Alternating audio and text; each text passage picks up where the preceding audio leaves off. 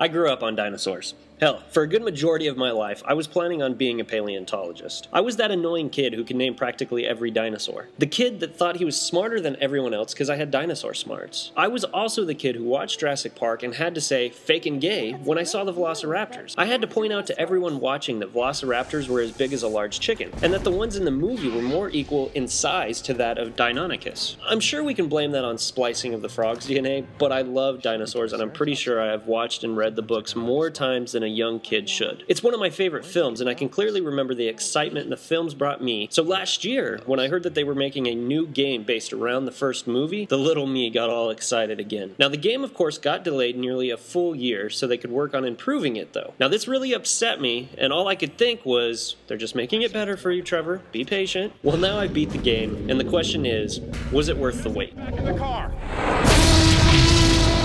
First, let's talk story. Do you remember the old, wonderful Dennis Nedry? He was the one working for Dachshund to steal the embryos in the Barbasol can, but then he was devoured by the Dilophosaurus. Which, to continue my nerdum, we have no proof that Dilo spit venom or had that neck frill.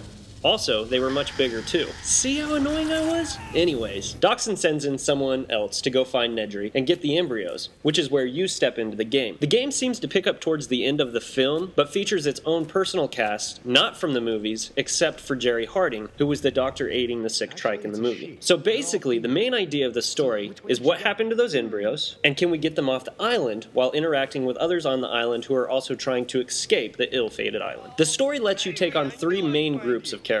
First you have Nima, who is working for Dachshund and wants the embryos. Then there is Jerry Harding and his daughter, who get caught up while trying to get off the island, and then two other mercs who were sent in to save and rescue the survivors off the island. There is a few other characters, but those are the main ones. Now the game is played out more like a movie than an action game. You are not given control of just one character. You are placed in scenes from the game, which you can transition through by pressing different directions on the D-pad. The scene you select can then be explored using the camera. Within the environment are selectable items that can move the story forward and help you solve puzzles. That's not to say that the game is slow-paced and actionless. This actually allows the game to be more focused on story development, and the game also throws some quick-time event moments on you that can prove to get pretty intense if you ask me. Running from the raptors or trying to escape in a car from Dilophosauruses can become very edge-of-your-seat moments. The game is very reminiscent of Heavy Rain. You spend more time getting immersed in the story and how to escape dire situations, as opposed to running guns a-blazing on dinosaurs that would have clearly ate you alive in the real world. When I see a game taking an idea from movies and working it into a new alternate story, I want it to feel as deep and real as the movies and not just another shooter. So it was nice to see Telltale focus on what we already know and add to it with new characters. The story fits well with the timeline, and though the characters don't have rich backstories, we need to realize neither did the movies. They just gave us enough information about the characters that we could enjoy a good thrill ride, and that's exactly what this game delivers. It's also very awesome as a fan to get to explore scenes from the movie, like Nedry's Jeep or the Visitor Center. The game also has some new locations to explore and a few new dinosaurs to add to the plot. I thought this was a great idea to explore because in the books a lot more ground was covered in the park than was in the movie. So it's not like they just threw random locations into the game that made no sense. It kind of, in my own opinion, harkened to the books and allowed us to explore deeper into the world of Jurassic Park. The game is also presented in 4 episodes. Originally the plan was to release an episode a month, but due to its delay, we got them all at once here,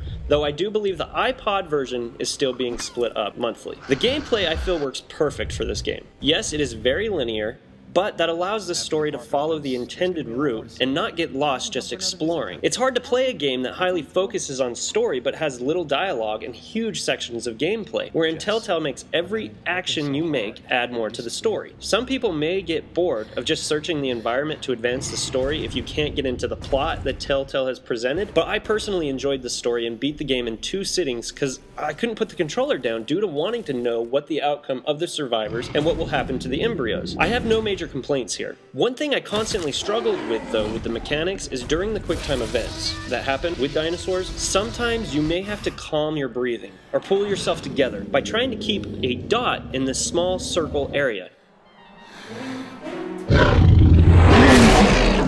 For some reason, I constantly failed those. They seem so much harder to do compared to the quick button presses. Maybe the intensity of trying to keep still while a T-Rex glares over me did me in, but I hated seeing that damn circle. One other thing that adds to replay value is as you play a scenario within an episode, at the top right is a medal system. As you work your way through that scene, the game will keep track of your failed button hits and awards you accordingly. It starts off as a gold medal and goes down to bronze, silver, and then of course no medal. I enjoyed this aspect because it did give you the opportunity to go back and work at a better medal for each scene. One of the things I dislike though is if you replay a section, there is no way to speed up or skip the dialogue, so you may have to wait a while to get to the exact replay point that you wanted. Telltale had allowed us to skip dialogue in games like Back to the Future, so I'm not sure why they didn't allow that here in this game. Now the game isn't perfect, and I'm going to hold it up to a higher standard knowing that they delayed it to make it better. When you delay a game, in my own opinion, when that game finally launches, it better be perfect. Now the graphics are fine.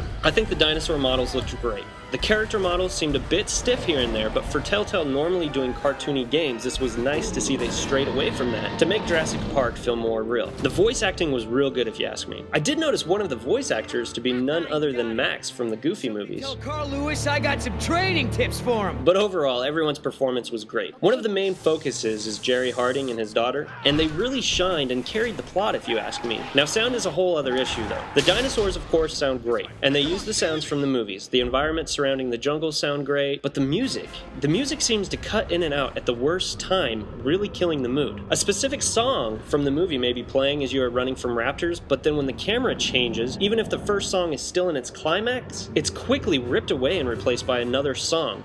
I really don't understand how they let that get by because it happens often. The character voices at times will crackle in and out. This isn't often, but it really seemed like it could have been avoidable.